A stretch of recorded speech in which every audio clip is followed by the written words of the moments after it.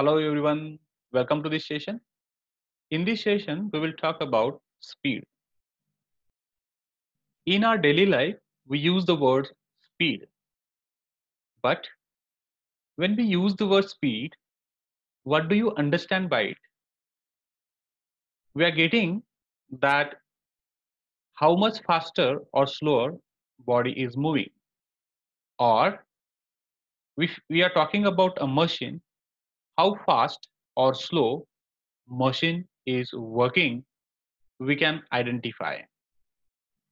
Here, I have shown a picture in which athletes are running on track.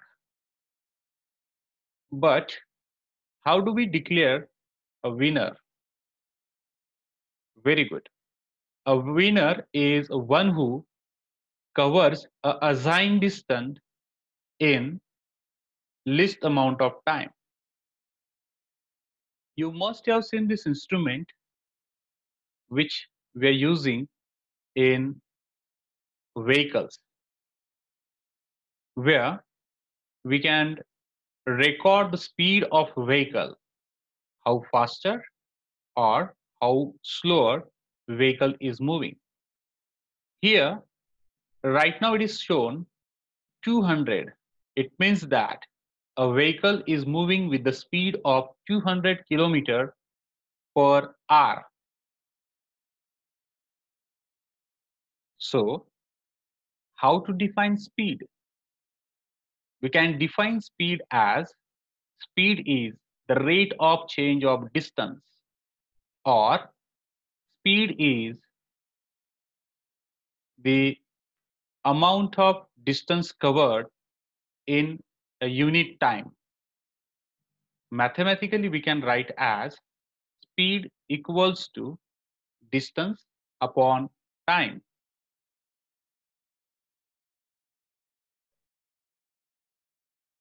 Unit of speed. Speed is physical quantity that we can measure and we can represent in the form of numbers also. Here, SI unit of distance is meter, and symbolically we can represent meter as small letter m. SI unit of time is second, and we can represent symbolically by small letter s. SI unit of speed is meter per second, and symbolically we can write as m oblique s. We can read it as meter per second. As we have discussed, speed is equal to distance upon time. So on the basis of this formula, we can derive distance and time formula. These three formulas are very important to solve numerical problems. So remember, speed is equals to distance upon time. Therefore, distance is equals to speed into time, and time is equals to distance upon speed. It's time to cross-check your knowledge. On the basis of your previous knowledge, you are now able to solve these numerical problems. The first question is given as a car covers 160 km in 4 hours. What is the speed of car? This type of problem you can solve very easily.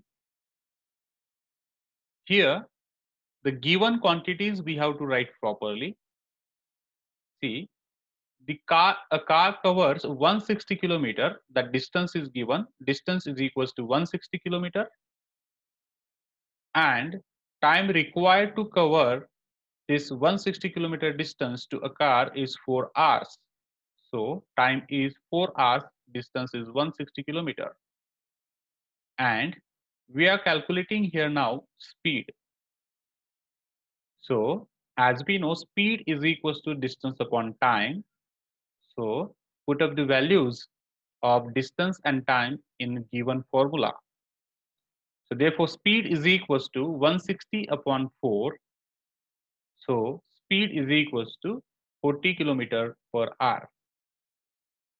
In your final answer, do not forget to write unit. It's very important to write your answer with magnitude, means numerical value, as well as formula, as well as unit. So here speed is equals to 40 kilometer per hour. We have another question. A train departed from place A and traveled 750 kilometer to reach place B. If its speed was 250 kilometer per hour, how much time did it take to reach place B? So in this question, write down the given quantities. Total distance is 750 kilometer. So distance is equals to 750 kilometer. Speed is given 250 kilometer per hour. So speed is equals to 250 kilometer per hour. As we know, the speed is equals to distance upon time. Therefore, time is equals to distance upon speed. Putting the values in this equation, then time is equals to distance is 750 and speed is 250. So time is equals to 750 upon 250. Therefore, time is equals to 3 hours. Keep practicing this type of questions. These type of numericals are generally asked in exam. So just recall the points what we have discussed today. We discussed about speed. Can you define speed? Very good. Speed is rate of change of distance. Formula: speed is equals to distance upon time. Whereas we can write distance is equals to speed into time. Also we can write as time is equals to distance upon speed. On the basis of this today's session, here you have to complete table in which you have to write. I have given here physical quantities like speed, distance and time. You have to complete this table in this way. You have to write symbol of this physical quantity, then unit of this physical quantity, then how to represent the units by symbol, and what is the equation of this physical quantity. So pause this video and try to complete this table. I hope your answer will be the same as I have shown in this table.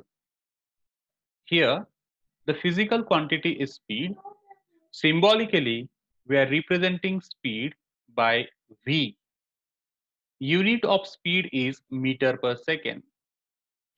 Symbolically, we are representing meter per second as m/s. Equation of speed is V is equals to d by t, where V is speed, d is distance, t is time. Another physical quantity is distance. Symbolically, we are representing this physical quantity by small letter d. Unit of distance is meter. Symbolically, we are representing meter by small letter m. Equation for distance is equals to v into t. And last physical quantity was given to you is time. Symbolically, we are representing time by small letter t. Unit of time is second. We are representing second by small letter s, and equation is t is equals to d by v, where t is time, d is distance, and v is speed. Sometimes v is we are using for velocity. So do not get confused in speed and velocity. In your higher classes, you will be learning about velocity. You will be learning about velocity. So students, we will stop here today. Thank you.